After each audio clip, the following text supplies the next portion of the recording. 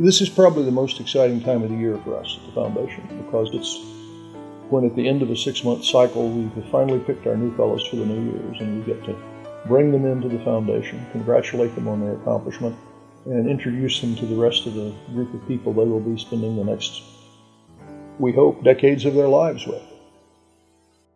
The only frustration is we're immensely proud of the 15 we will have picked, but the process shows us 25 to 35 we would select if we had the funds. And we've already done the work to find them. So if we had the funds to do it, it doesn't cost us any more to find those people. They're already found. It's just a matter of where can we put the cut line financially.